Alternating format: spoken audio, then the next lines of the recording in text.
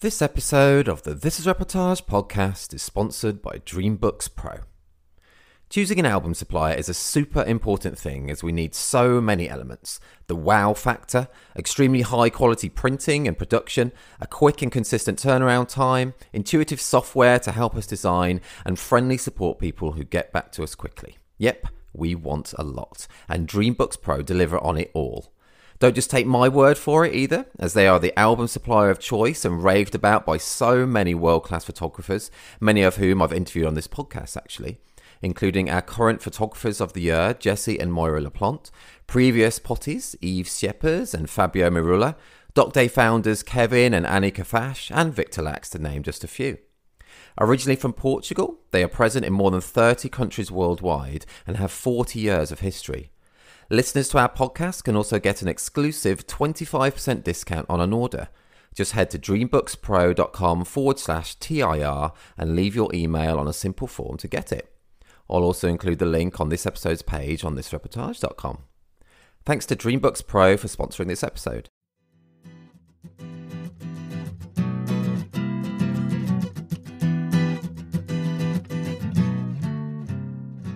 Hi and welcome to episode 133 of the This Is Reportage podcast. My name is Alan Law. I'm the founder of This Reportage and This Reportage family, and I'm a photographer too. My guest this week is one of Ireland's very best documentary wedding photographers, the fab Shane O'Neill. Winner of 6 Reportage Awards and 2 Story Awards, speaker at the inaugural Doc Day, an all-round lovely guy, Shane shares so much on the episode, including how he got into documentary at college and getting his first wedding, getting in the zone when shooting back-to-backs, something we don't talk about too much, group shots and couple time, working with videographers, the story behind one of his specific Reportage Awards, workflow, why images in 16:9 format can be so effective, like in one of his Story Awards, tips for if you're feeling a bit stagnant, speaking at Doc Day and why you should attend the next one, and so much more. Before we get on to Shane, just a few little things from me. The first thing, big exciting news, is that a couple of days ago we announced our This Reportage and This Reportage family Christmas party. Yay! Which is, really exciting. I always love our Christmas parties. They're always such a fab event. Yeah, love it. If you don't know, if you've never been to one before, that it's a totally free event exclusively for This Reportage and This Reportage family members. And members can bring along a guest too. So that guest can be whoever you want, your friend, partner, person you're having that secret affair with. We don't judge, all welcome. Bring them along as well. And it's not a workshop, it's not talks or anything. It's just an excuse really for us all to get together and let our hair down at the end of another season, really. And I love the kind of online community that we have with TIR, but it's, real life meetings are just where it's all at. That's where you form relationships, and that's where I just love it. It's just fab meeting people in real life in the flesh. And, we've had at our parties before, people have come from all over the world, and people have already been RSVPing, and so, really exciting. We've got the whole exclusive venue in London, a new venue for us.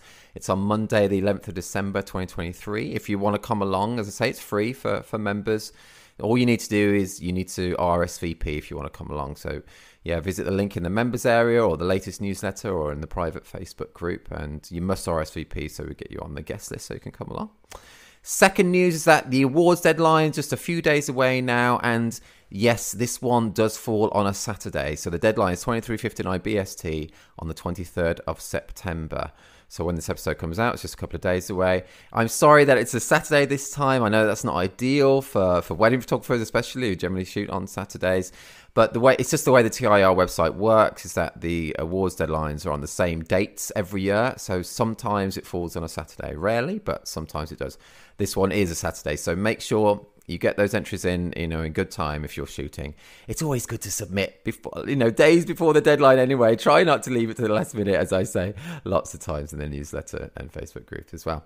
Third little thing from me is that personally, I've mentioned before, I'm doing 2 workshops in October in the UK. My Manchester date has sold out, but there are still a few places left on my Cornwall workshop, which is on October the 11th, 2023. So if you fancy that, head to alanlawphotography.co.uk and you can find details and sign up there. Right, over to Shane. Hey Shane, how you doing? Hello, Mr. Law. How are you doing? I'm really good as well, thank you. Yeah, how are you? How's things over with where you are? Good. It's July, so it's all nice and quiet. Not much happening around here. And but no, I'm only kidding. It's Are you right in the thick of things? yeah, kind of just it every July, and all of a sudden it's like your perfectly streamlined workflow up until June, and you're like, at last I have this cracked, getting stuff turned around quickly for clients and everything, and then all of a sudden in July. And boom, and all of a sudden, before you know it, you have six or seven in the queue. But all good. I mean, it's great. It's nice to be traveling and going to different places, and so it's not really a complaint, I guess. Oh no, it's good. It's good to be busy, but I hear you there about the backlog. It's never nice to have that backlog going up, is it? Do you do many kind of like back to backs, like literally the day after and stuff? Yeah, I've done. I'm just in the back of a three in a row, which is rare.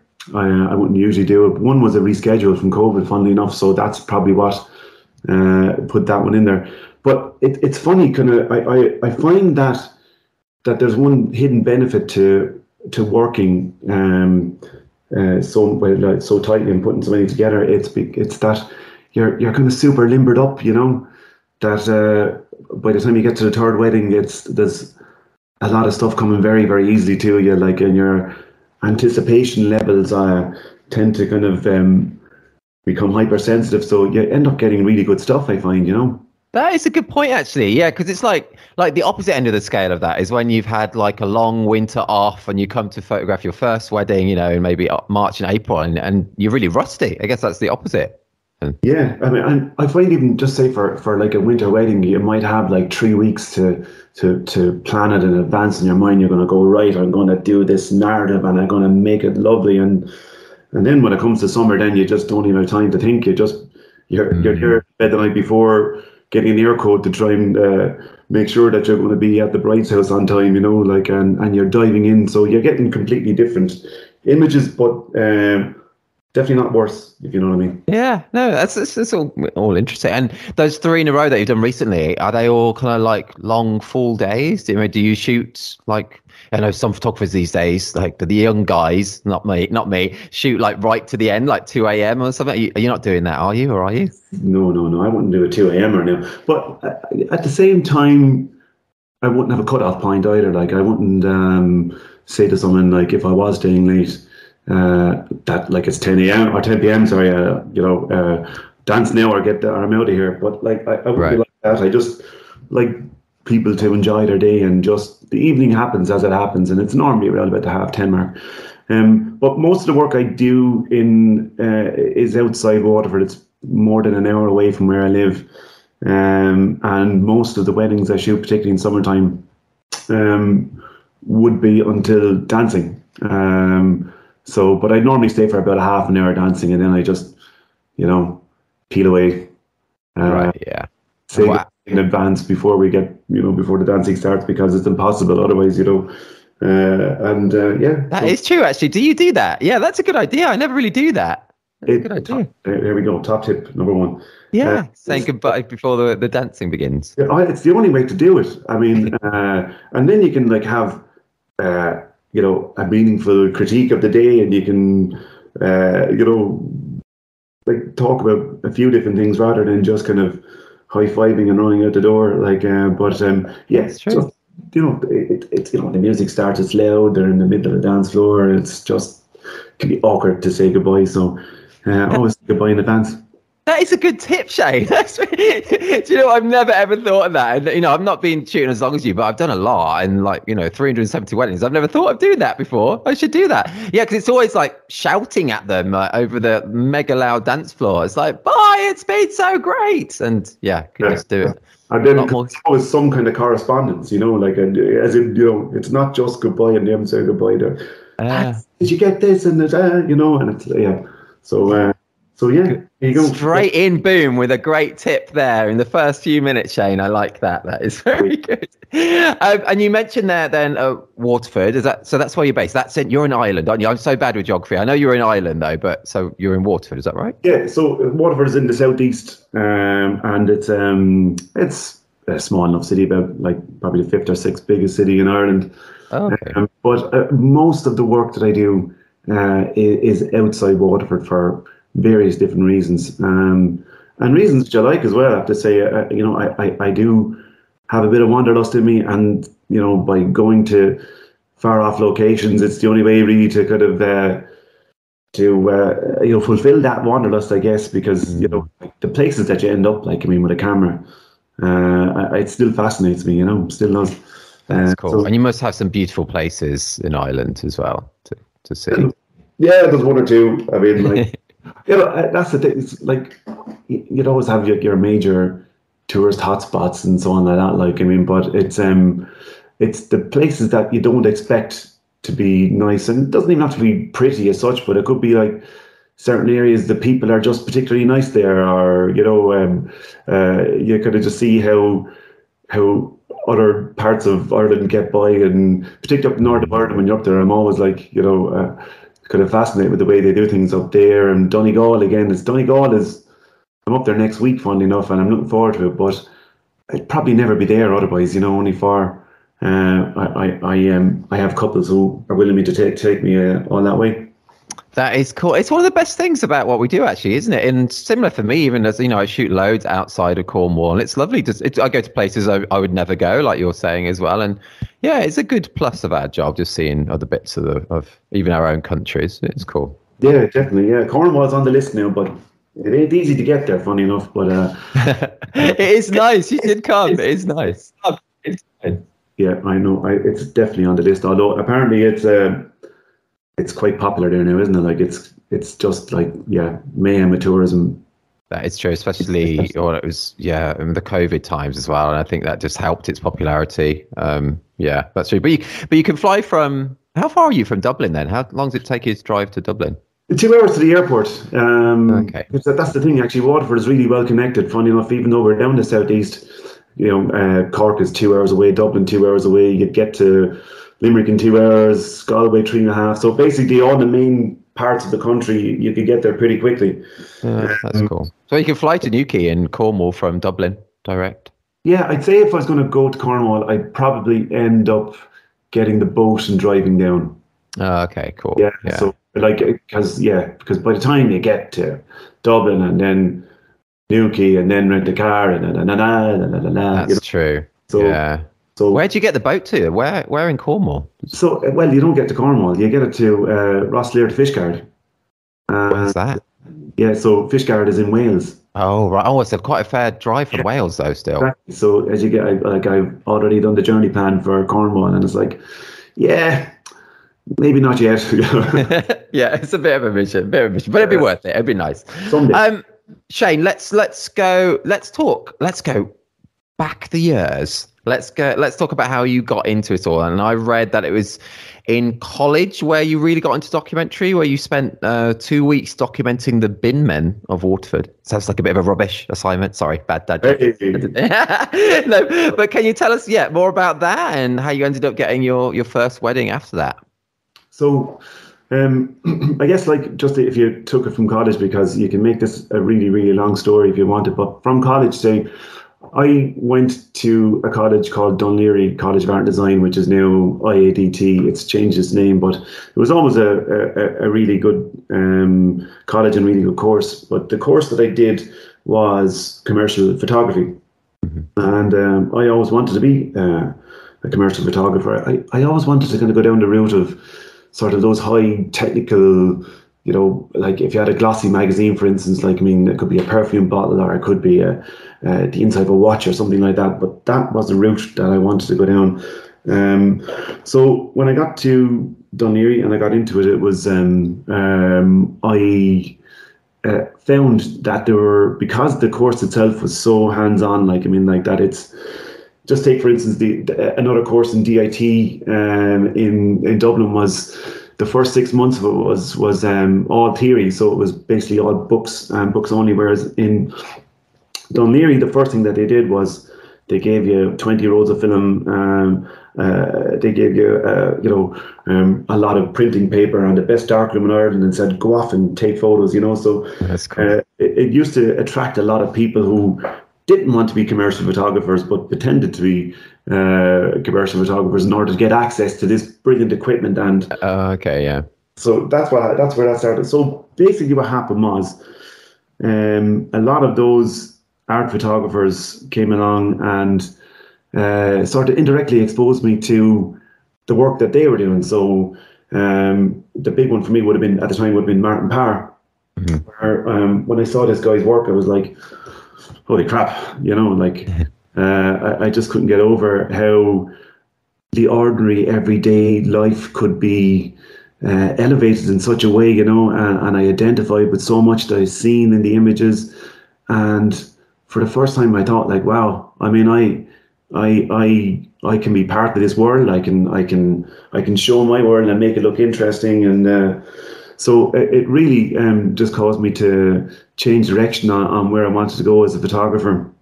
So in second year in college, then we had to do a documentary photography. So basically there was 6 or 7 different modules, and one of the modules just happened to be documentary photography. So it was 2 weeks we had off college, and just choose any topic that you want. And I just thought about, why not do the bin man? It gave me an opportunity to stay in Waterford. I didn't have to go to Dublin. And I just literally got permission, jumped on board with these guys, and travelled around with them for 2 weeks. And that was it. Like, so that set me off on that trajectory. I produced images that I loved the look of. They were in black and white. And was it all on film still then? Yeah, all on film, of course. Yeah, this was 1998. Oh, right. Okay. So, right. Yeah, I know. Yeah, I show my age here as well.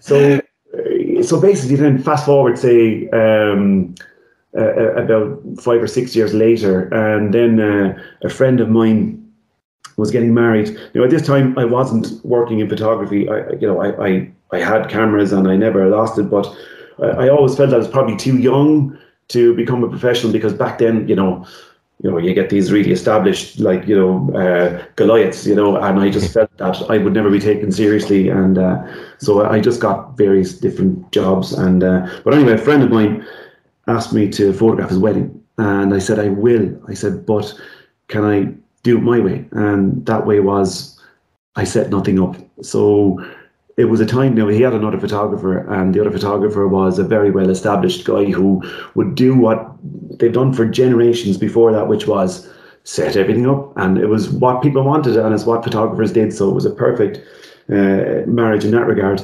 But I just came along this one day and I literally photographed everything. I remember there was like, it was a rural wedding, and the bride's mother was making a big stew at 12 o'clock in the day on a hot summer's day. And I photographed that as a background to the wedding. And it just stuck out, because like, it was, nobody would ever photograph something like that. Why would you do that? It's a wedding, for Christ's sake. What do you want to photograph? A stew on a stew? But what happened then from that was then when I sent him on the images, and he showed somebody, and then they showed someone, and then the phone started ringing, and someone said, look, I saw those pictures and I love them. Can you do it for me? And pretty much that's where it all kind of came from. And I kind of, about 3 or 4 years after that, then I went into a full-time photography. And but I always classified myself as a documentary photographer, purely because it's what I like to do, as opposed to, the whole setting up thing. So yeah. Oh, no, that's so cool. That's so cool to hear about how it all began for you like that. That is, as you said, like the perfect marriage. So that first wedding, they had that traditional photographer as well as you. That's right, isn't it? That's what you said. Yeah. And it's funny because, like, I mean, and a huge coincidence in my life is that I'm living right now in a house which borders a photographer from Waterford. His name was Joe McGrath, and he was like the go-to guy, like particularly in the 80s. And all the setups were on film. Like, I mean, he shot 3 rolls per wedding and so on like that. Like, but what he actually did was he made his garden into like the place where you go to get your photographs taken after the wedding. So right. It's hilarious. Like, I'm looking at it right now, like the whole area that he used. So it's funny kind of how it evolved. I really, like, here I am. Full circle. Yeah, exactly. Yeah. So that is surreal. That's surreal, man. No, that's so cool though. It's so cool. And that 2 week with the bin men, were you getting up at like 4 or 5 in the morning or something? And were you just following them on the big like garbage truck and stuff then? Yeah, so like back then it was getting up at, I don't know, 8 o'clock ish, thereabouts. Like, I mean, and back then it was slow to rise. I would have been very much a night owl. So it was tough work and that, like, but it was tough work for them too, because it was back before wheelie bins. It was sort of that era when they physically pick the bins up and throw them in, and people would throw at anything. Like back then, they were known as the ash men. Maybe that's because people used to put their, from burning fires, put the ash into the bins and then they throw them in. Like, but it was hard work. And I remember even back then, saying to myself, Jesus, I don't want to do this, Yeah, gosh. But they were really, really amazing people. It was great. It was great fun. It was, they were all brilliant friends, and that's one thing that came across in the images, like that, the camaraderie, which was brilliant. That's really cool, man. That's cool that you captured something like that. It sounds like something that these days, the big like kind of foundation workshop that like kind of Fearless used to do, and now I think Tyler Workin owns it. It sounds like the kind of assignment that people would go on that. You know that thing I'm talking about? Haven't a clue what you're talking about. Oh no! Oh, okay. there's a big like multi-day. They call it like foundation workshop where they people have like 2 or 3 really top mentors, and as part of that, they go out on assignments and they document something like that. And sounds like something that we'd do. But it sounds great. I mean, and like there's stuff happening today that will have relevance in 20, 30 years time. It's just that when you're living it in everyday life and so on like that, like it's difficult to see it. But yeah, like, I mean, even I'd still like to do it. I'd actually love to go back and reshoot that project with the same camera, the same gear, the same equipment, just for crack. I'm not going to do it. Like. That would be quite a project, though. That would be pretty cool, wouldn't it? It'd be so different now to when you captured it back then as well. Yeah, I mean, it's no, I just couldn't go back to film, unfortunately, as much as I love it. And I have like a heap of film gear here in my office, like, but I remember about 2 years ago, I tried to shoot a wedding in film, thinking like, yeah, this will be great, and but my God, impossible, absolutely impossible. We're just spoiled with digital. Yeah, I can't imagine, man. I've never done it, and I just can't imagine. Mega respect to people who do, but it's very trendy these days as well, though. Now you could, add another like 5 figures to your fee or something. If you could do it film. Yeah, 6 maybe. Yeah, you need it with the processing costs alone. No, it's lovely, and I can appreciate a good film photograph, but like there's no way. I'm digital all the way now, and like that's it. Unfortunately, no, it's nice to have a play around and a bit of fun every now and again. And a disposable camera is great cracking, but it's not the whole thing. No, I don't blame you. So do you remember when you made the point where, that point of transition from, you spoke that you had like a day job. Do you remember when you went from the day job and it was like, right, I'm going to do weddings full time? Yeah, kind of. I mean, like when I left my day job and went at photography full time, it was funny because in the lead up to leaving the job, I found that when I got home, it was a 9-to-5 job and it was a great job. And what was it? What were you doing? It was a trader, believe it or not. That's what it was. And it was for working for it wasn't like Wall Street trader or anything like that. It was a local business that basically sold food goods worldwide, and you'd buy it at one price and sell it on at a marginally higher price. Like cool. Okay. As that. Like Trading Places? No, not as fun as Trading Places. Oh, I love that film though. Don't they? It's all about belly pork. A part of that though, isn't it? Isn't it belly pork? Well, yeah. Actually, pork ribs were the big one. That was. There you go. Selling pork ribs into the North American market was like basically what this business was mainly about. And anyway, it was great, and I had a really cool boss there who I'm still friends with today. And but what happened was, when I got home from work, say when I was doing that day job, I'd usually have an old Nixer or something, that I'd have to work on that night, or a little personal project at the time. Like, I mean, I had all my digital gear and so on like that.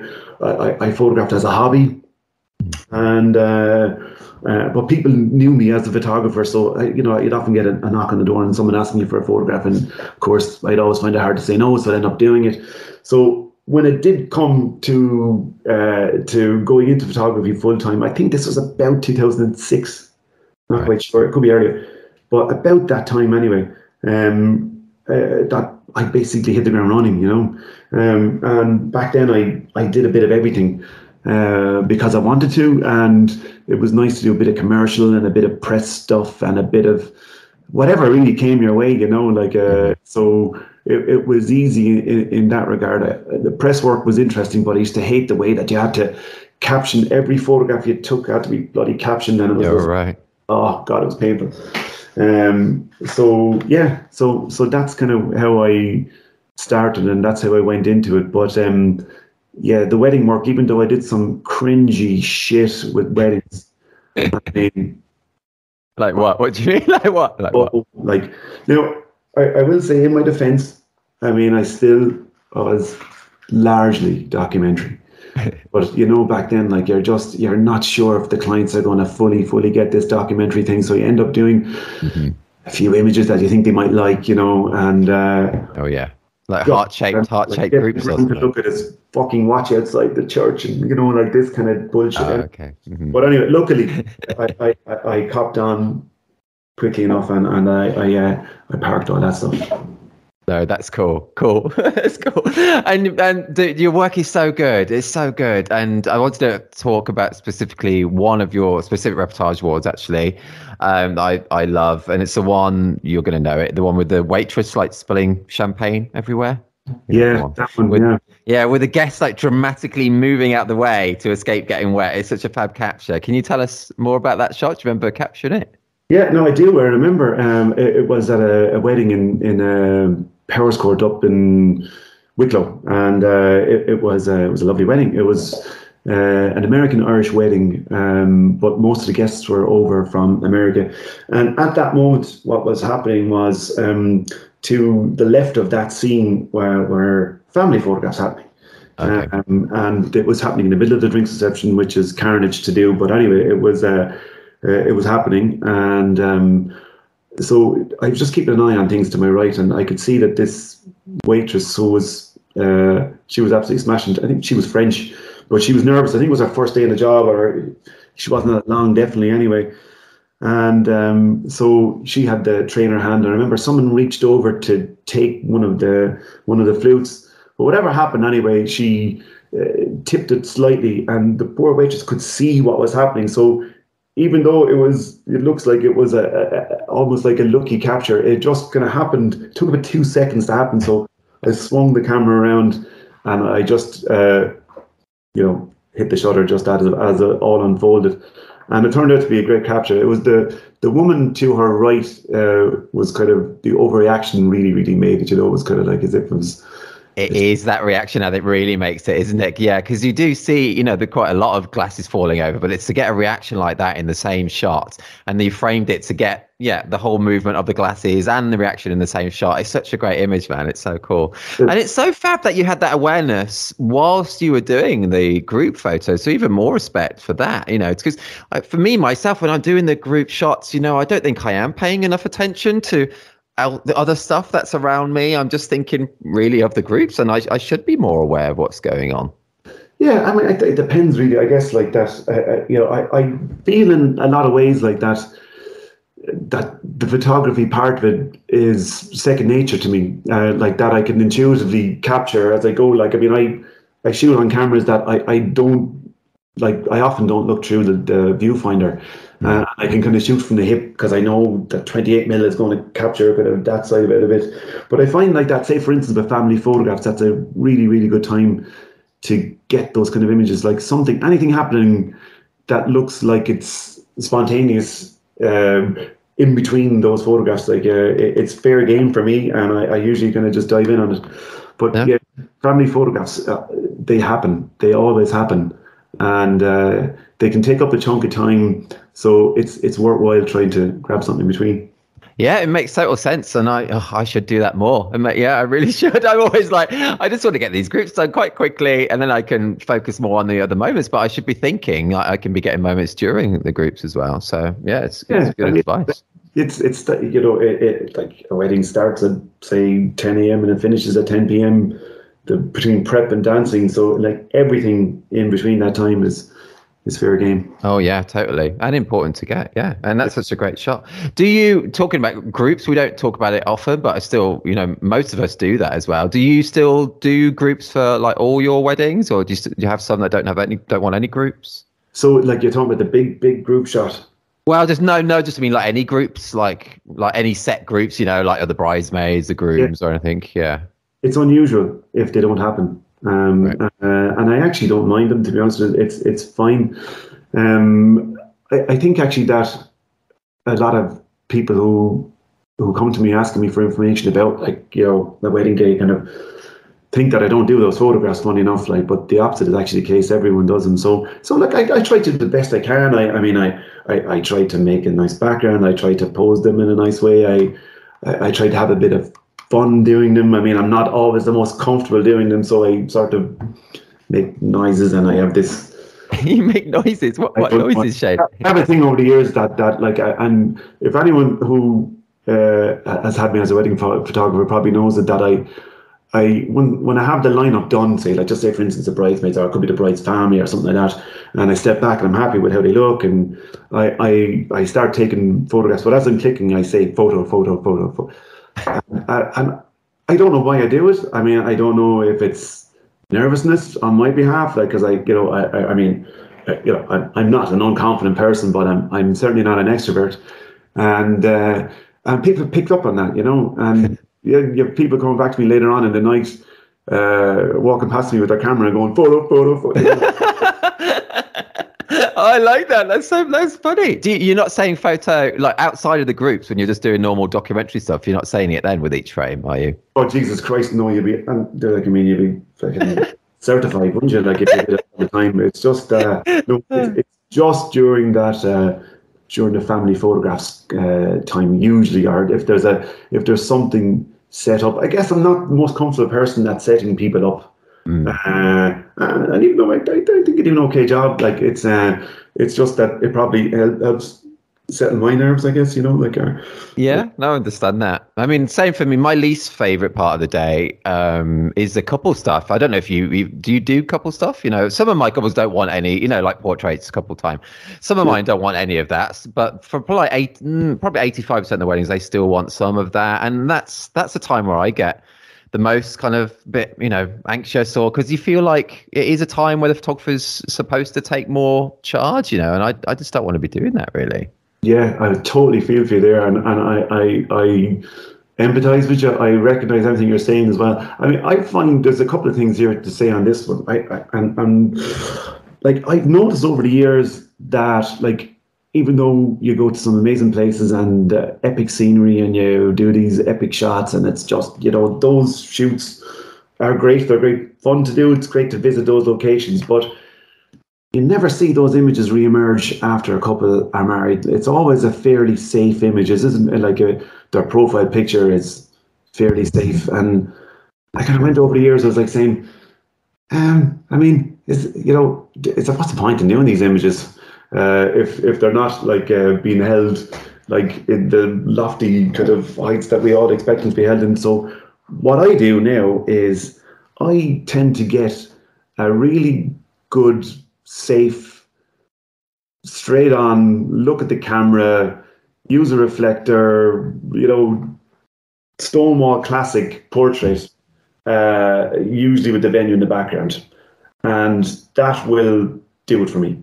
So you can have I'll tell the story of the wedding all day long, but this is just one safe image that will probably age better than most of the other kind of things that you might do, when you're out and they're kissing too much and they're running their fingers down an arm, some kind of cringy shit that's just not them.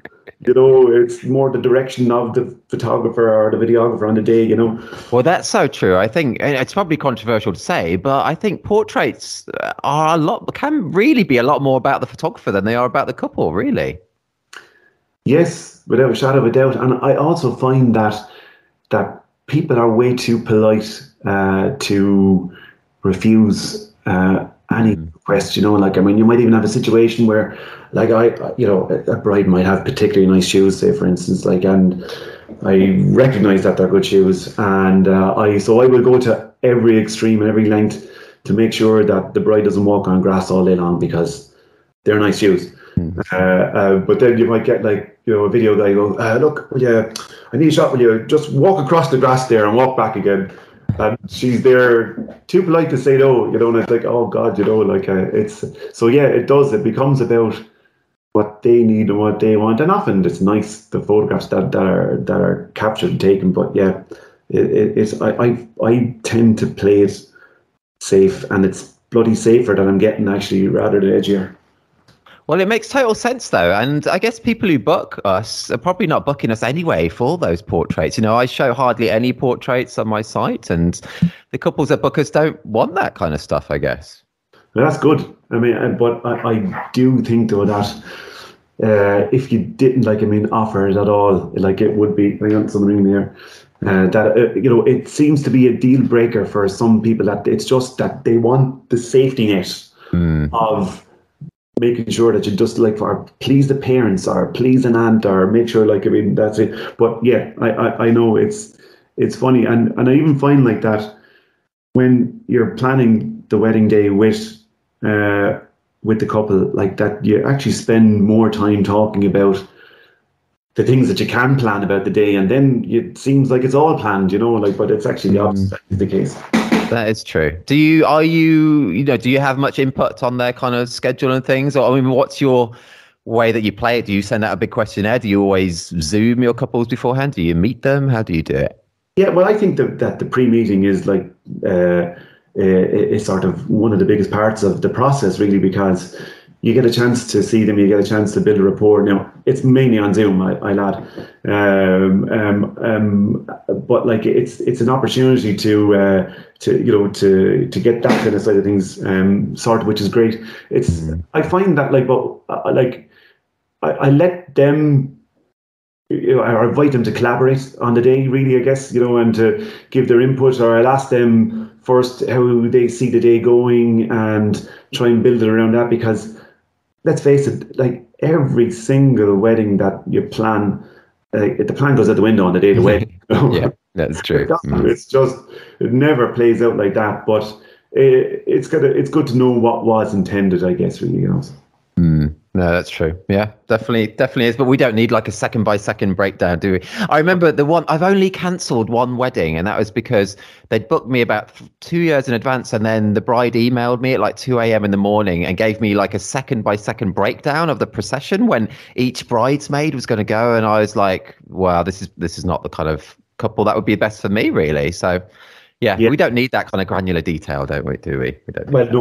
What I actually hate is when, if you get, like, for instance, like, a member of the bridal party who has that view, and if they're a forceful personality and they know their consumer rights, it's like, oh, Jesus Christ, it's gonna be a long day, like, and it's it's funny enough, it just it rarely happens. I think that people who look at the imagery on my website and so on like that, like, I mean, know that their participation is not required. And they generally tend to be easygoing people, and they're generally happy to put their trust in experts all across their wedding day, So I very rarely come across bridezilla's or any of those kind of types. Yeah, same here. And as you say, and it's such a great point. It really comes down to what we're showing on our websites. We don't show, like, these glorious, perfect princess type portraits, or the the phrase for a groom as well. Like, and so people know when they come into book for us that they're not going to be kind of like made to stand in window light and stuff, and they can just enjoy the day. And that's how I always sell it on my Zooms as well. Like, you know, I always say in my Zooms that literally I want you guys just to not think about the photography on the day and just know that it's all, you just enjoy getting married and know that it's all being captured. Yeah, I mean, and the thing about it is that, like, for me anyway, 95% of wedding photography is like, oh Jesus Christ, you know, it's and I think that often, say, particularly on the groom side, like that, like you say wedding photography to them and ask them what they think, and they'll think back over 2 weddings where they were a groomsman and the cringy shit they were made to do, like, I mean, you know, the 2-hour photo session that they were only needed for 3 minutes on, and so on, like that. Like, I mean, wedding photography can conjure up, you know, more negative connotations in someone's mind, I feel, which is, again, why they're probably drawn to the documentary side of things, because they know, like, that, well, or at least they feel that their day will, and hopefully will, just unfold naturally, you know? Yeah, that's so true. That's so true. Cool, man. I'm really enjoying this. This is so good. But let's change tack slightly. I think you've listened to a few episodes before, so you might know what this little quiz is going to be about. You do watch a bit of telly and movies, don't you? Yeah, a little bit, yeah. Well, not movies now. Not movies so much. Oh, really? More TV? I've realised that I don't watch many movies anymore, which is not good, but not good. But well, I'm looking down the ones I've got for you, and there's only one movie, and it's quite old, so I think you might get it. Anyway, but if anyone's listening for the first time, it's just a little game they're playing, which is I enjoy it anyway. Don't know if the guests do, but I hope you enjoy listening at home. And I'm going to say a movie or a series synopsis, and we're going to see if Shane can get it, and hopefully you're enjoying playing along at home as well. So yes, Shane, you ready for your first one? Go for it. Okay, cool. So this is an old movie. It is old. It's probably 30 years old now, probably. Okay, anyway. So a small-time Philadelphia boxer gets a supremely rare chance to fight the world heavyweight champion in a bout in which he strives to go the distance for his self-respect. Rocky. Yes, boom. Straight in there. Yes, cool. Yeah. It's a good film, isn't it, actually? I think it's good.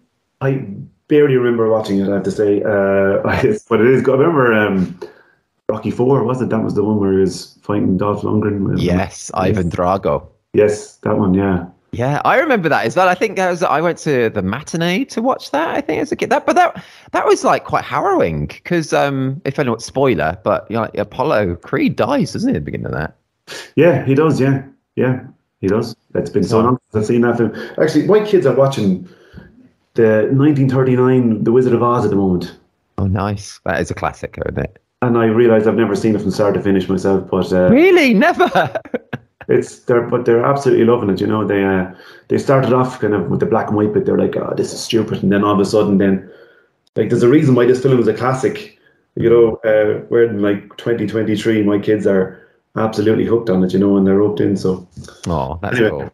Hey, so that's a good segue there, and it is quite magic how it goes from the black and white to colour. I remember being quite scared the beginning bit, the whole black and white, the whole how she wants to put Toto down or whatnot is scary. I remember. Yeah, and my kids are big dog lovers as well, and they were like, you know, yeah, they didn't like that bit, but the whole thing is scary. Jesus, God, fucking hell! Like, the witch is probably the witchiest witch you'll ever see. Yes, that sounds like that could be a song. The witchiest witch. Have you ever seen Wicked, the musical? No, I haven't. Oh, it's so good. If you like Wizard of Oz, because it's so good. Wicked is so good, and they're making it into a film actually in the next couple of years. It's brilliant. I really recommend that. But let's carry on with your quiz, Shane. So 1 out of 1 so far, which is very, very good. Let's go for the second one, which is a series. Okay, and it's an old series though again. Okay, so 3 priests try to work together and manage the parish on Craggy Island after the bishop banished them for their actions in the past. Ted! It is, yeah. Do you know what? I've never seen a single episode, though. Ever. Okay, I'll just hang up on you right now. Is it one of your faves? Is it class? Sorry.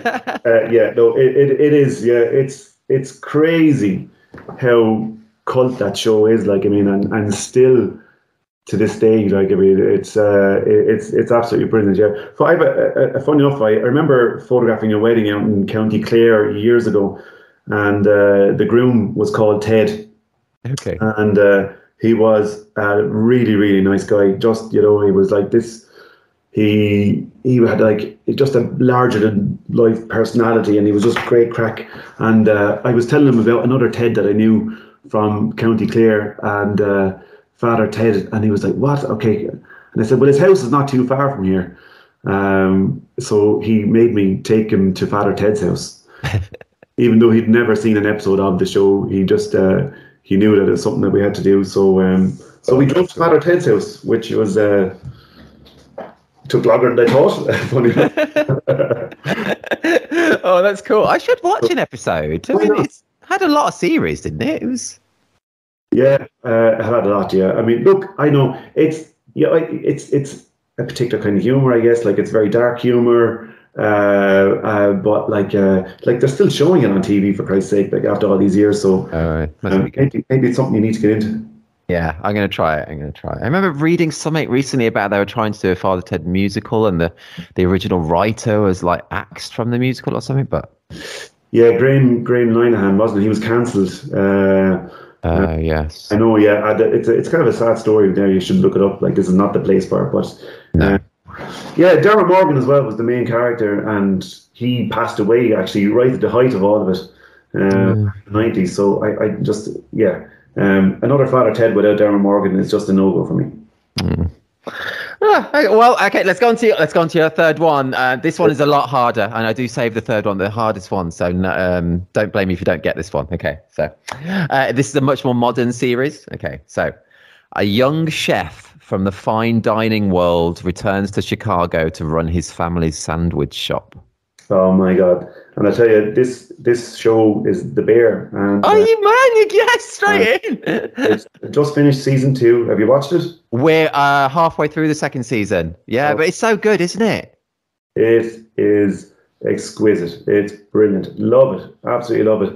So we just finished it last night. And we watched 2 episodes last night, but I think just up to like a Christmas party type episode. Good. Yeah. Oh God. Yeah. That episode. Oh my God. Did you watch all of that? No, we were so tired we didn't finish it. Actually, we were about 15 minutes left. But we had to like pause as well. Like, but the cast in that alone, for Christ's sake, we probably should say nothing just in case anyone here listening hasn't seen it. But it's a 5 out of 5 for me. Yes. Yeah. It is so good. It's so naturalistic, isn't it? The dialogue, the way it's so intense. It's quite hard to watch at times. It's so intense the way they all speak over each other, like so often. But it's very cool. Yeah, but that's I think that's central to it all, and it's not easy to make that from the actors, but like the whole show, even the first season of it were 30-minute long episodes. And they were brilliant, but they were all tense. Yes. Really tense to watch, but that's part of it. It was brilliant. Really. Yeah. Good. Oh, it's cool you've watched it. I'm glad. Yes. So I really recommend that. It's Apple TV. People haven't watched it. Oh, no, it's not Apple TV. Sorry, it's Disney Plus, isn't it? I think it's on over here. Yeah, Disney Plus. Yeah, they got it now. Yeah. So, yes. Yeah. So really good. Anything else, are you? Sorry? Are you watching anything else? No, we're not at the moment. No. What are you? Are you watching anything else? Yeah. So have you seen, I think you might like this. Have you seen The Other Two? The Other Two? No, I've not heard of that. No. I think it's basically it's like it's a funny, easy, very edgy kind of show to watch. Like they're only about 20-minute long episodes. It's kind of like it's like, do you remember Schitt's Creek? Have you seen Schitt's Creek? Yes. So all of that was fun. So if you like that, you'd like this. It's kind of, but it's a much edgier version of it. Basically, it's about a brother and sister living in the shadow of their Bieber-esque younger brother, and just kind of watching him navigate his way through fame and all the likes. But it's very, very funny. So that sounds good. Is that Netflix or Disney? What is that on? I think it's HBO. So whatever that is. Okay. Yeah, I don't know either. Oh, but I'll be able to get it. That's cool. Oh, cool. Yeah. Always need a recommendation. There's so much good stuff out there, isn't there? So so much good stuff. Just finished watching Dave as well. Have you seen Dave? Is that Dave? No, I don't think. No, what? No, not the Ricky Gervais thing, is it? No. This is like the Jewish white rapper. Oh no, that sounds good though. It's just absolutely hilarious, start to finish. I mean, it's like So I generally tend to watch like about an hour and a half with Aoife, my wife. Every night we set aside that time, kids have gone to bed, Zoom calls are done with clients. I've done a bit of editing in the evening time, and around about, say, 10:15, 10:30, we'll watch something for an hour. So we're in limbo at the moment. We don't know what to watch. So Oh yeah, because you just finished The Bear. Yeah. just finished The Bear. We watched a bit of the Wham documentary on Netflix, which is interesting, but Oh yeah. after that now, I'm open to suggestions. Oh yeah. So what did we watch? Have you watched The After Party, which is on Apple TV? No. That is fun. It's like comedy, but different genre as well. So it's a bit like, do you remember the old Clue film? Do you ever watch Clue? No. Where it's like a murderer, and then it's all these guests in the house, and it's like trying to guess who did the murder type thing. Okay, right. Yeah, but it's over a series. It's like a series, so in each episode has the story, the viewpoint from a different character. But it's also a different genre every episode. So one's like animated, the one's like musical, the other one's like film noir. It's very clever. It's good. Right. Yeah. Noted. I'm going to watch that now. The After Party. Putting it down as I speak.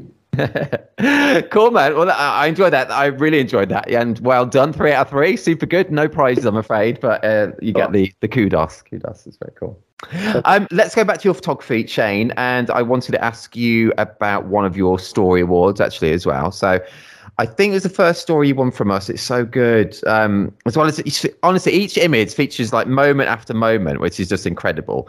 But I wanted to also ask you another specific thing about it, because it's also notable that each image is because it's quite different to what we get. Although every image can be uploaded at any ratio on TIR. Most people stick to the normal kind of 3:2 ratio, but every image in this story is kind of like, it's almost like a widescreen format ratio, isn't it? It's almost 16:9. What is it? Do you know?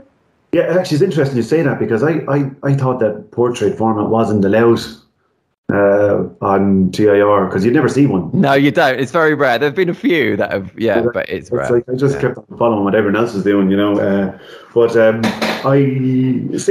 actually don't know what you're talking about. As in, like, I can't remember the wedding, but oh, cool. Okay, that's funny. It's all in black and white anyway, and every image is like, it's almost like a widescreen format that you've chosen, I think. Yeah, and which is so cool. I love that though, and I just wanted to ask. It's so effective for each frame. I just wanted to ask: is it something which do you deliver images in that kind of ratio to your clients, or was it more of a thing that you did specifically for this kind of submission? So I'll tell you exactly what that was like. So, and it's interesting you like the 16:9, because I kind of gave up on it. But okay, so if I'm editing a wedding, and just say I shoot 3,000 images at the wedding, and I do all my own editing and culling and all that kind of stuff. So usually what I do is I use what's a photo mechanic I normally use first, and I go through it, and I basically just pick out the images that are going to make the first cut effectively.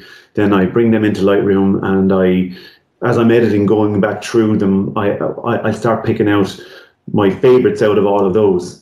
So this is pretty much basically where I'm getting to here. So like, of say the 3,000 images, I probably whittle that down to 1,500, and of that 1,500, I will probably select about 150, 200 that I would say best define the narrative of the day, the best of the story of the day. Mm-hmm. So I make them black and white, and I crop them to 16:9, and I create a slideshow with those images. Cool. That makes sense. So what I've done there, like, so I output it as a 4K slideshow, and I put some music to it or whatever I can do. But I'd say what I did in that case was I just went through it again, all the images. I wonder now, could I maybe make a This Is Reportage award entry out of this selection of images, and I'd say that's what happened there. That I put them up, and yeah. So, and but it's so good as well. And they're so effective in that ratio. It's something I've never really tried in my own work. I think a lot of us, I think the majority of us, are so stuck to that 3:2 ratio. Even when I'm cropping images, I stick to that ratio, still. And it gives you so much freedom to not have to, I guess, stick to that. And I don't know. But I didn't even think that was how it's so clever that you're doing it for a slideshow first. Do you deliver a slideshow before they get the main gallery then? Yeah. So it's kind of it's always changing, like that. So the problem with 16:9 now is that, like, obviously it doesn't really fit on the various social media platforms. Like 16:9 is actually the worst thing you can look at on an iPhone if it's vertical, because it's just like this little strip. That's true. And Yeah, it's not very Instagram friendly. no, unfortunately, it's not. But that's another story. Like, but yeah, it is. It's nice. It's kind of cinematic. Yes, it is. And sometimes, like, even if you output it with like with a black line above and a black line below it, it can be very effective, and it can look really, really nice. But it really only works unless you turn your phone sideways or unless you put it on a horizontal screen.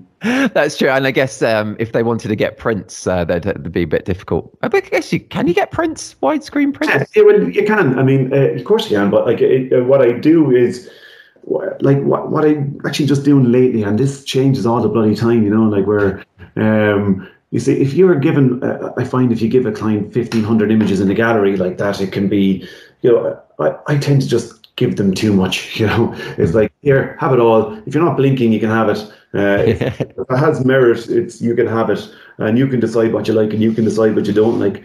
But what I've been doing lately is I've sort of, say, taking like those best 250 images, and I create a preview in the gallery, so that if they ever go onto the gallery, they're going to get like a good synopsis of the day in the first few scrolls, basically. And and sometimes what I do is I give the client as well those black and white files. So the files that I use to make the slideshow, actually people often ask for them. They go, yeah, I bet they do. Them, and no problem. Here, throw them in on the gallery, and they they get them printed or do whatever they want. That's really cool, man. It's great to hear about your workflow as well, and how, because we all do things so differently, don't we? Which is all good fun. It's always good to hear about that. But that, honestly, people listening now, do head to this podcast episode on thisreportage.com. I'll include the individual award that Shane spoke about and that story walk. So I think it's so good. Honestly, it's so good, and it's not just because it's in that format. Just every image has just got a different kind of moment in it. So. Yeah, man, so good. It's really great. I still don't know what you're talking about. I must look it up in a bit. But I might actually start playing again with 16:9 and see how it goes. I'll throw a few in for the crack. Yeah, well, I think it's so. I think you've won maybe an individual award or two at 16:9 as well. I think, not just a story. I think, from the top of my head, but. Anyway, all good. It's all good. All good. Let's go on to where we very briefly met, actually, which was at the very first doc day back in, it was 2020, wasn't it? It was just before pandemic. Yeah, that's right. Yeah. Did you enjoy that experience? You were great talk. Were you nervous? You didn't seem nervous. Yeah, I'm fucking nervous now, for Christ's sake. No, you don't sound it at all. Look, you know yourself. Like, I won't listen back to this podcast, put it that way, Will you really not? Will you? No way. No way. Oh, wait, it's like, it's just, you're so good, man. It's great. It's like, yeah, I did enjoy it. I did. And I was delighted to be asked, by Annie and Kevin to do it. Like, and I guess, like, I just, you want to impart or inspire to some degree, impart knowledge, or be useful to people when you're up there. And it's so, and you try to be different but not too different, and you're trying to be true to yourself. And so yeah, it was nice to do, and it was nice when it's over. Oh yeah, I get that. Oh, but you were so good, man. So good. Did you work on it like weeks in advance, or was it like, because do you know what, I find it, I get nervous even when rehearsing to do a talk. I'm literally nervous when I'm rehearsing. I don't know about you. It's I know I don't rehearse actually at all. That's probably the best way. Let's go. I don't. But like, what happened there was like, I've done a couple of these before. I remember my great friend Jay Doherty in Donegal. He asked me to come and speak at Learning to Fly, and that's basically I think that was the first one that I did. So I remember I had about a year to prepare. So what I was doing then, like in the evenings, I was sitting down. Like if I was editing a wedding, I might think of something that I could say, and I'd make a cue card. And then, like 6 months later, I had this like huge stack of cue cards, and I was like, right, let's try and make something interesting out of this. And I think that what happened then was I ended up tweaking it a little bit then, So like if you're speaking like somewhere next week, I'm sure you're hardly going to start from scratch, are you? No, that's true. That is true. It's like, so well, I mean, maybe you are, but like it's like, well, how do you do it? Like, have you any tips for me? Oh gosh, no, man. I don't know. No, I never know what I'm going to be doing until I always start like about a week beforehand, and then just panic and I don't know. Like, would you stand up and like? Yeah, I do that. I do. Yeah. Did you not do that at all then? No. Mate, you couldn't tell at all. You were so smooth. Thank you. Jesus. I think that I remember seeing somewhere before like that. The key to people enjoying a presentation is the speaker enjoying themselves. That makes sense. Yeah. So if you're enjoying yourself, they're enjoying themselves. Yeah. I don't know. No, that's true. That's true, isn't it? And I do enjoy it once I start as well. I do enjoy it, don't you? Yeah, but that was great. That was a great conference. I don't know how would you even describe it. Like, it was brilliant. It was enjoyable and great to see people. And of course, again, there this year, I don't think I got to talk to you this year now. But no, I didn't see you this year at all. I would have, because I had my little microphone with me as well. I should have interviewed you again. I would have avoided you then. Are you going again next year? Oh yeah, It's nice. It's a nice time of year. It's just great to go and catch up with people, and in fairness, like watching that go from strength to strength the way that it is, it's brilliant. Like, I mean, Annie and Kevin deserve a hell of a lot of credit for it. Yeah, totally. It's magic what they've created there. It really is. It's awesome. And anyone listening now, I think they've sold something like 75% already. They sold like almost that much in the first week, I think, for next year. So there are still some tickets left now because they moved to a bigger venue. So there are some more tickets available. Really do recommend booking in for next year. It's a super lineup as well. And it's just, people are just so nice, aren't they? It's such a friendly, warm atmosphere. It's so cool. Yeah, exactly. And just you'd even get like, I suppose it's geared towards photographers, but you get a lot of videographers going too, and it's great because like I don't see many photographers. I see all videographers, and it's like they're kind of my buddies in the industry more than anyone, I guess, because that's true. So it's nice to see them show up and hang out with them as well, Yeah. Oh, that is cool, isn't it? How it attracts so many videographers as well then. Yeah, kind of universal. That is true, isn't it? How we don't actually meet up with photographers when in our actual job. We have to do that separately, but we do see videographers. Yeah, that is true. What kind of percentage of your weddings have videographers, do you think? It's funny, about 50-50, I'd say. Wow, that's a lot, man. For me, it's only about 5% of my weddings have videographer. Really? Wow. Yeah. I'm my jaw is on the floor here. I wonder why that is. Is it? I don't know what that is actually. I wonder why it is. Yeah. I mean, there's different ways to analyze it, isn't there? Really,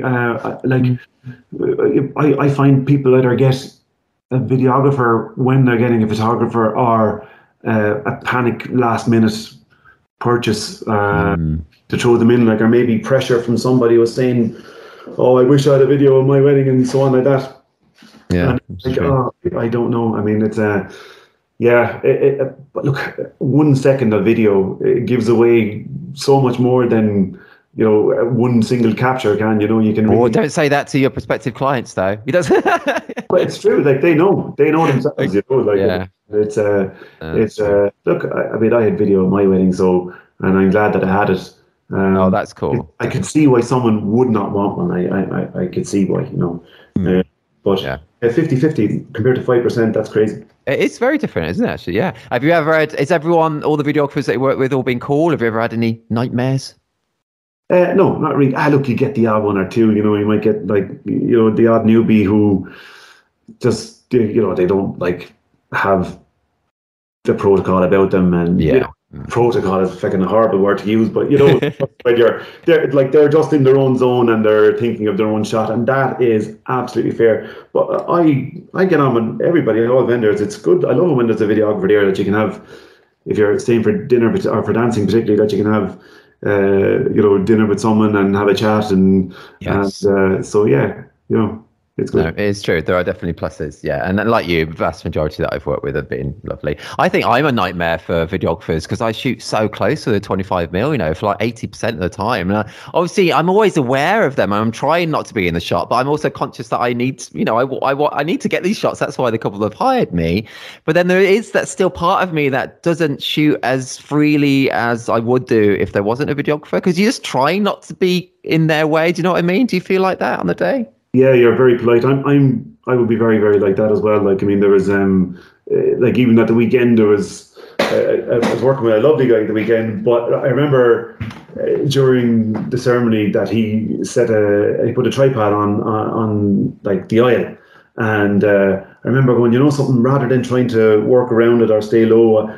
There was a balcony, so I just ran up to the balcony and got the shots from there. And actually, the Yeah. shots turned out better than if I'd have shot down low, So Oh, that's cool. It worked out then. so it Yeah. does. But I'm with you on that one. I know for sure if there's no videographer there, you don't have to. You can just totally shoot free. But it's so are you that close to your, what did you say, 25mm lens? Is that what you? Yeah, 25, like for 80%. So I shoot with a 25 and 85. Never change lenses, but the vast majority I shoot at a 25. Yeah. So tell me what make is that, like 25? Oh, Sony. So I was using 24mm when I was on the Canons, but it's like 25mm Batis on the Sonys now. Oh, yeah, all right, okay. And there's batteries. Are they the autofocus ones? Zeiss, are they? It does autofocus, yes, man. I wouldn't be able to do it manual focus. That'd be so bad. Yeah, but yeah. I know, like I have one Zeiss lens here. It's a 100mm macro, Cool. and it's beautiful. It's just like the nicest color rendition of any lens I've ever had. But it's manual focus, so it's never getting used. But I do like Zeiss lenses, I have to say though, and yeah, that makes a lot of sense now. Yeah, actually, because so you just shoot with two all day long. Yeah, do you have like 7200 in the bag running for? I don't know. No. So I've got backup lenses in the bag, but I never use them. I've never actually taken these lenses off, I think, since having the two Sonys. Yeah, I just shoot with those two lenses the whole day. Jesus, wow, okay. I was 24 and 85 for years, and just about 3 years ago, I went from 24 to 28. Okay. The difference it's made. It's my go-to lens for life now. But I went from 85 to 50. So I have this 28-50 combo now as well. And yeah, I sometimes miss the old 85, I have to say. Yeah. Well, I'm tempted to play with a 50, to be honest. So I'm never in love with the 85 stuff. I mean, it's practical and I can't be so close. But I think maybe I'm the opposite of you. I want to try go to 50. I think, I don't know. Yeah, it's funny because like when I start shooting a wedding, I find like that there's two kinds of client, and one, like, you can tell pretty quickly if this is going to be a 28mm wedding or if this is going to be a 50mm wedding. And I prefer a 28. It's just by natural kind of go-to, I guess. 50's not bad, don't get me wrong. But like sometimes the problem with the 50 is that you have to get too close with it, I guess. I don't know. It's kind of, I'm still trying to properly figure it out, I guess. Like, I mean, I really like the 50mm, but I don't absolutely love it, if that makes sense. But yet I'm not going back to 85. So I think maybe it's all natural as well for people like us that have been doing it for quite a long time, that we start to, I don't know, want to try different things or go back to something we used before. I think that's all natural, isn't it, in life, I think, as well. Yeah. And I was going to ask you actually, Shane, because you have been in the industry, quite a long time, which is awesome. Have you noticed much kind of change in the industry over the, from when you began to now? And do you have any, I don't know, tips or thoughts or advice to people who have been in the for quite a while and maybe are a bit, I don't know, feel a bit stagnant or feel like they've hit a wall with their creativity or just where their career is at? I know that's a big question, but yeah. Well, I mean, like on that one, say, I mean, I struggle with mirrorless, right? I can't just, like, I mean, I have mirrorless cameras there, and but I just, when you pick up the camera to your eyes and like you have this EVF and it just trips me up. What I would love to do is I'd love to go on a wedding someday with somebody where I have no responsibilities and just play with that because the advantages of mirrorless are unbelievable, you know, like that they're small, lightweight, nifty, the focus is brilliant on them, and so maybe, you know, that's something that someone could do. Like if you went on a wedding with somebody and had no responsibilities and just basically got to fucking play and make mistakes all day long and see the something work. Like, I mean, that would be some little bit of advice there. I guess I might take that advice myself. Yeah. Do you ever do any second shooting? No. No, no, I get that. Nor do I. I don't either. Not really. No, I don't actually. I'm not opposed to it. I mean, usually, like if I have a Saturday off, I try to keep that Saturday off, and that's probably the prime day to do a second shooting. So I'm like, I'm not working today if I have a Saturday off. But no, I'm not opposed to it. I must actually reach out to some more friends and see would they mind if I tag them on for a day, you know? So Well, you sound like you're very busy though as well with your own weddings, and we do need a bit of a break as well. yeah, I know. I mean, I'm busy, but like I tend to procrastinate as well, so we need to take that into consideration too, you know. So, No, but I think that is really good advice, and it's something that could, you know, is very well. It should be pretty easy for people to arrange as well. Everyone's so friendly in our industry. So many people work with seconds all the time and want seconds, so it's something. yeah, and actually, like, yeah, need them, want them, have them all the time, and that's great. I mean, it's but if I can get away without a second shooter, like, I mean, even if it meant me starting an hour earlier or something like that, because I'm bloody control freak. I want to stay. I keep the whole narrative to myself, you know, like, and but you know, and maybe I should let that go too, because Aaron Daly is a guy I work with quite a lot when I need a second shooter, and he's absolutely brilliant, and he shows me other ways of doing things. Like, I mean, so maybe that's I cool. adopt my ways, you know. Yeah, learn from each other. That's true. But I'm like you, Shane. I have to say, I've literally never ever had a second shooter ever. Sure. So yeah, I just something about it doesn't appeal to me. And no, I think I'm an okay kind of nice person. I get along with people. It's not that side of it. It's just I don't know. I think honestly, I have to say, part of it for me is quite a big imposter syndrome. And I feel like if I had someone else there at a wedding and they saw the way I work, they'd be like, what? This guy doesn't have a clue what he's doing, you know. I think that is a fear factor for me about it, to be honest. Yeah, and it's very, like, frank even to say like that, because it's not true. You see your end product, and you know, like, that it doesn't matter whatever your process is to get there, how it looks, how it feels.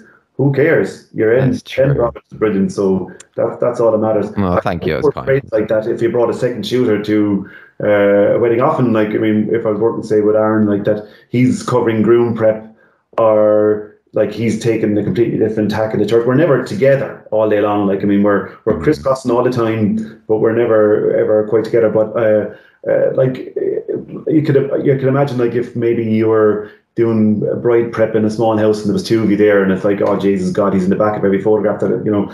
Yeah, that wouldn't be good. That's how it could have tormented me, you know, like that. No, I had that once with a videographer during a couple time bit, that they were always just behind the couple. You know, it's just so random. Like, they were just in every shot.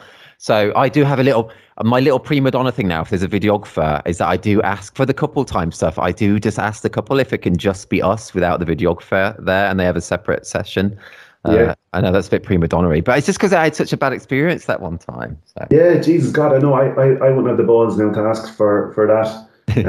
It's like, yeah, and actually, I find what I do a lot more now as well is, you know, get a videographer who has a vision themselves, like, you know, like, and let them do their setups and see if there's anything that you can nick off them, you know, like. That is true. Yes. So, like, it's you kind of usually have a 10-minute gap to try and, you know, gather as much imagery as possible in those with those couple of shoots as possible. So, like, yeah, kind of put the onus and pressure back on them a little bit, I guess, you know, and it often works out okay, you know. So.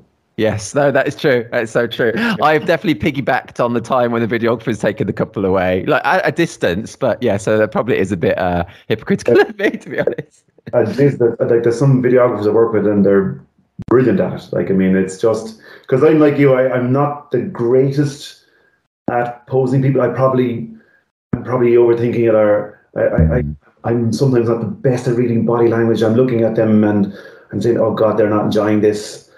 Where you look at the photographs afterwards and they're having a great time. Like, what am I projecting internally here in that situation that makes me think they're not having a good time? And often a videographer who just comes in and just will take over in that situation, and it just makes it so much easier for me and for us. Yeah, totally feel that. Yeah, totally get that. Shane, just look down. We're like an hour and 10 minutes already. It's literally flown though. It has. I've so enjoyed talking to you, man. You're so good. It's just so lovely talking to you. It really is. It really is. Thanks, man. So got have we still got time for one more question? Go first. Work away. Jesus. Okay, let's do it.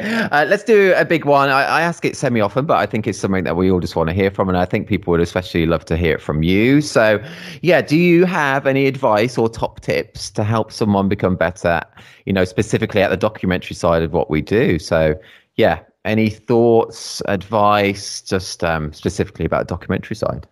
Just set nothing up. Simple. Yeah. I mean, just...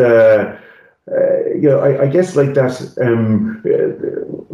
Look, I mean, I can only describe what I do, and hopefully someone can learn from this. That's perfect. Yeah, I try to be, a good presence on the day of a wedding. I like to show up like a guest and be like a guest and let the day unfold as it unfolds. But I'm there, and like just anything that's happening. I just set nothing up. That's it. Like, it's all captured, gathered. Sometimes it's obvious, sometimes it's not so obvious. But just set nothing up. If you're setting nothing up, then it's a documentary photograph. So simple as that. Yeah, well, that's so true, though, isn't it? It is so true, and that's why the couples book you. They don't want to be like moved along into like better light, or telling the makeup artist, or can you put the lipstick on again? That's not why they booked us. They don't want us to interfere. So yeah. But you've got to be a presence. You can't. I couldn't picture myself showing up and just hiding behind a bush or not interacting or anything like that. Like a lot of it is just kind of, you're like waiting for something to happen, I guess, but something will always happen. That's the thing. Yes, that's true. Yeah. What are you like, by the way, on the day? Do you, are you quiet, or do you start conversations with people around you? How are you? Yeah, I'm it's probably a little bit of an alter ego, if anything, like where you're a bit more confident than you would be in normal life, or not even like confident, but like I'd probably be a bit more reserved in my normal day-to-day life. But I'm definitely active. Like what am I trying to say here now? I love it when I get an email from a client before they've seen any photographs saying, you were great on the day and we loved having you. And that's like the success of it all for me. Like, I mean, like, if they're happy with what I did without seeing a photograph, then like, that's where I want to be. That's what I'm aiming to be. And that's where I need to be at, I guess. So I don't even know if I'm answering your question there. You are. No, you are. And it just comes from being a lovely person, though, as well. I mean, it's so which you are. And it's such an important side of what we do, is just being with people. And just by being nice, you make people feel at ease. And then you can get the intimate, natural captures as well. So it's like, and I get it. Like, and I hear anecdotally some stories about like, other, photographers and videographers and anyone even like, who come along and they have a different way of doing things. And a lot of that, though, is maybe they feel pressure to deliver certain types of images, and it can be difficult to disguise that pressure, and they don't, like, they're probably unaware that they're doing it. But I would be quite self-aware in that regard. Like that, I just want people to have a good day. If they're having a good time, then I just hoover up all that, and that comes across in the images, and it makes it easier for me and for them.